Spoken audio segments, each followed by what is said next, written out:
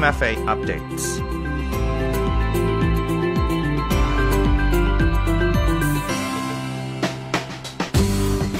Good morning สวัสดีค่ะ Welcome to MFA Update. This is a weekly program that focuses on Thailand's foreign affairs and activities. I am Nishika Phumi, your host. Today we invited His Excellency Sek Wannamethee, Ambassador of Thailand to Belgium and Luxembourg, and Head of Mission of Thailand to the European Union. He will inform us about Thailand's economic and investment opportunities in the European Union or EU.The foreign affairs that matter. Special guests from the Ministry of Foreign Affairs. This is the MFA Updates.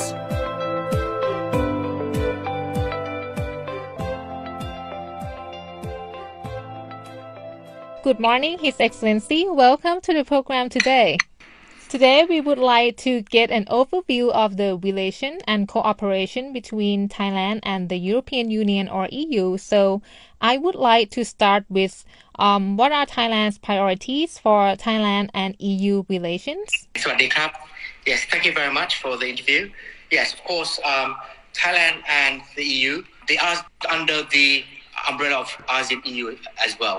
But under the umbrella of the ASEAN EU, ASEAN is a dialogue partner of ASEAN for 45 years now. And this year we will celebrate the 45th anniversary of the ASEAN-EU dialogue.And there will be a summit meeting end of this year, in which the leaders of the 27 EU countries and the 10 ASEAN leaders will meet in Brussels in December. Now, when it comes to ASEAN-EU, of course, Thailand has very good bilateral relations with the individual members of the EU, the 27 EU countries. For instance, Germany, France, Spain, Italy, all the 27 EU members extending to the former Eastern Europe countries and also the Baltic states. So when we talk about Thai-EU relations, we talk about both the bilateral with the individual EU member states and with the organization itself, the European Commission. And of course, the European Commission and its institutions is a very large organization. It has its own European Parliament, European Central Bank,European Investment Bank, and of course the European Commission and the European business sector.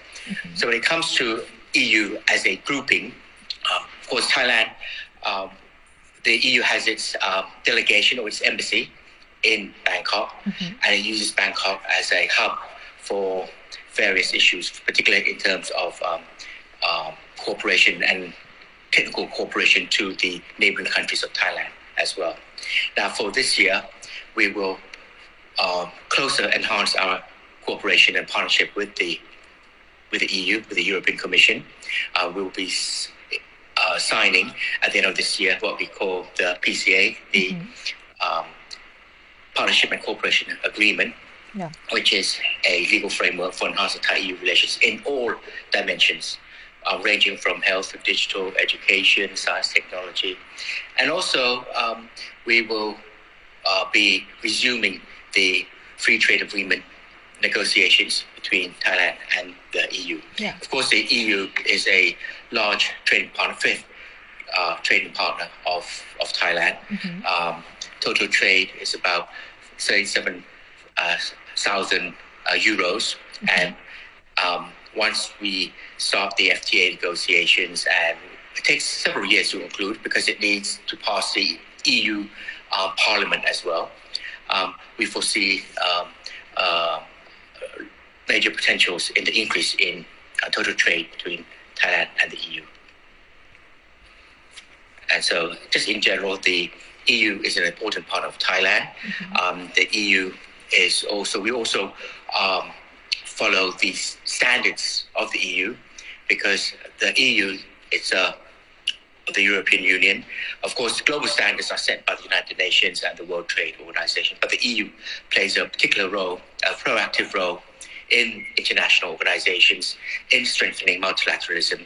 And so the EU standards is a trend that the EU standards will is a stepping stone to becoming international standards. And so Thailand and of course the ASEAN region, we follow closely the EU standard settings as they will eventually become global standards. And one of the key EU standard setting is the Green Deal, which is their roadmap, their policy in implementing the climate change ambitions. Mm-hmm. So in terms of ASEAN, Thai EU, it's very good relations, very cordial, much room for further expansion, particularly under the agreement to be signed, what we call the PCA, Partnership Cooperation Agreement. Thank you so much, His Excellency. And can I move on to another question? I want to know, how does the EU view Thailand? The EU, they recognize Thailand as the hub of Southeast Asia. Mm-hmm. Now, again, under the rubrics of the ASEAN-EU, ASEAN-EU partnership has now been elevated to a strategic partnership. Mm-hmm. And the ASEAN as a strategic partnership with the EU, Thailand is recognized by the EU as the hub of Southeast Asia, not only because of our geographical location, but because of the infrastructure and the potentials of using Thailand as a business hub, investment hub, a trading hub, not only for the ASEAN region of a population of 600 million, but also ASEAN using Thailand as a hub for ASEAN Plus. So as a springboard into East Asia, into South Asia, such as India. And that is in terms of trade investment. And of course, with the industrial development in Thailand under the BCG policy of green economy, BGC. So it means that there are a lot of interest on the part of EU investors, particularly in the context of private-public partnership. Now that's on the business economic side. Now on the political side, they recognize Thailand as a strategic partner, as a natural partner of the EU, as Thailand shares many of the values and norms of the EU. They see Thailand as a partner in promoting democracy. They recognize the progressive policies in Thailand as a model for technical cooperation to other countries, particularly in terms of Thailand's implementation of the Sustainable Development Goals of the UN, the SDGs, the 17 goals. And Thailand is a model for development in which the EU can use for other countries in the developing world, not only just in Southeast Asia amongst our neighboring countries, but in Africa and in Latin America. In terms of human rights and democracy, they see Thailand, they recognize and they commend Thailand's progressive policies. For instance, Thailand's universal health coverage, Thailand's policies towards the promotion and the upholding of the dignity of migrant workers, Thailand's human rights policies in promoting the guiding principles and adopting the plan of action for the guiding principles of human rights and business. And so when it comes to Thailand's reputation and credibility in the eyes of the EU, they see us as a strategic partner in promoting not just ASEAN-EU relations or cooperation or partnership, but as a partner in strengthening multilateralism in the international arena, such as particularly in the United Nations, in which Thailand and the EU delegation we work closely in promoting all the key UN issues to strengthen multilateralism. Thank you so much. And finally, as we know that the world right now is facing with many unprecedented challenges and disruptions, whether they be geopolitical, economic, or technological. So, in your view, how is the EU adapting to these challenges and changes? Yes, it's a very good question. As we have seen since the COVID, that was an unprecedented challenge which had a detrimental global impact beyond any calculation. And of course, that was a lesson and a challenge for the EU. And they are now in the recovery period. So their policy is to recover and to build resilience. That's within the EU, comprising the 27 member countries. And because of the experience of the COVID and the challenges arising from the COVID pandemic, which was the disruption of the global supply chain.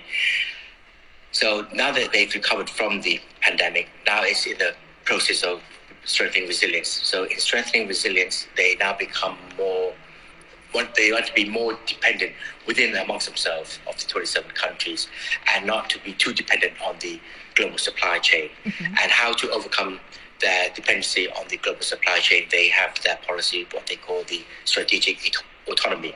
Of course, they still need to promote international trade, become promoting global supply chains around the world, but it does mean that they will become more selective in those strategic supplies which they would probably want to manufacture within the EU region more than to be dependent on supplies particularly from Asia.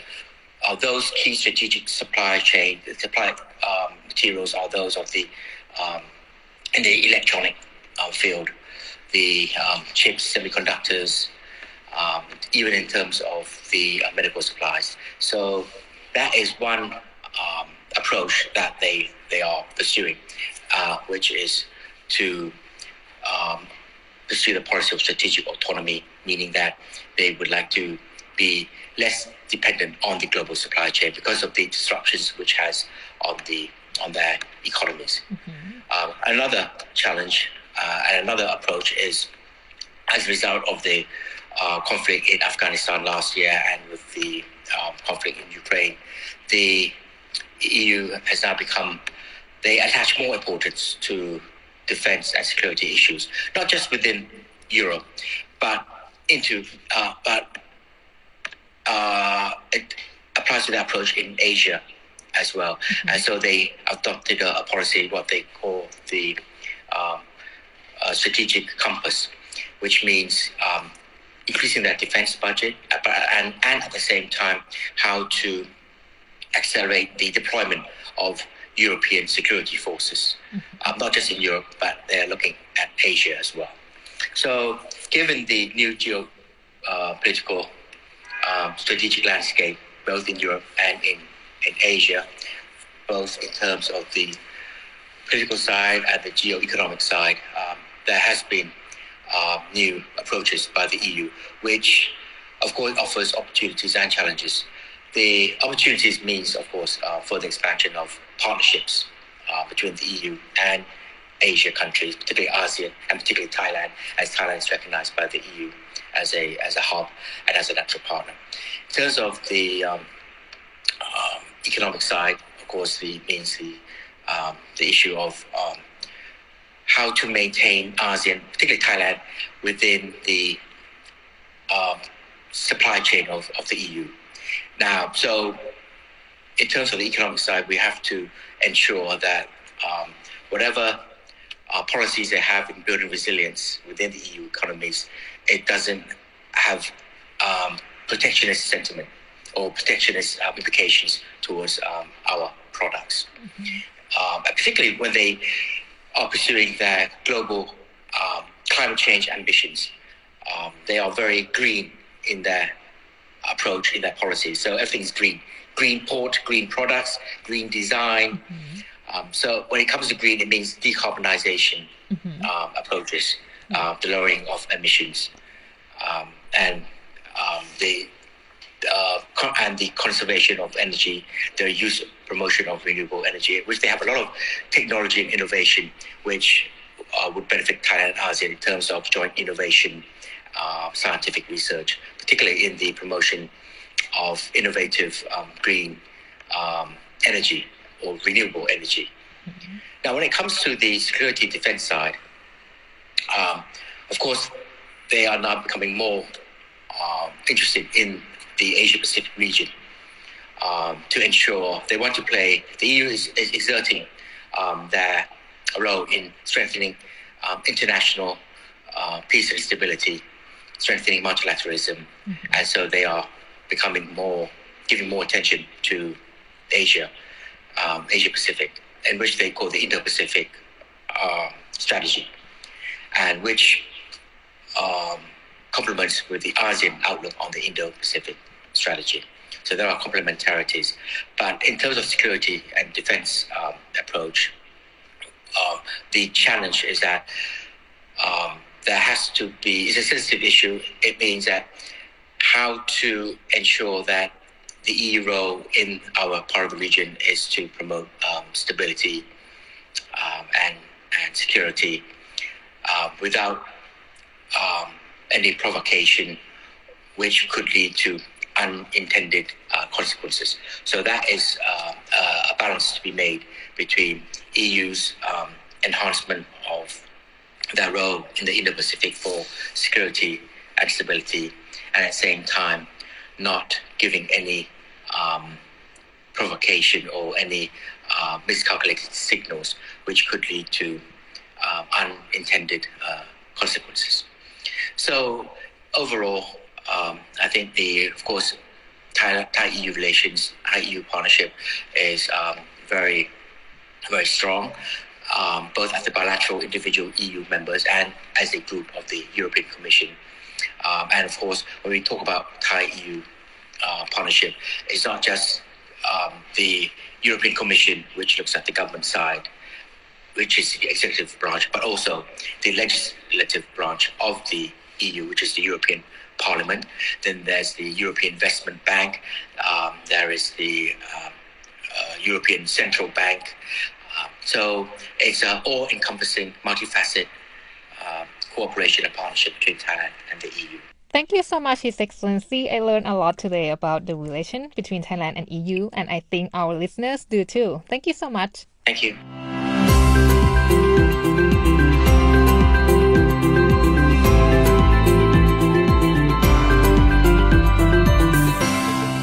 That was His Excellency Sek Wannamethee, Ambassador of Thailand to Belgium and Luxembourg, and Head of Mission of Thailand to the European Union.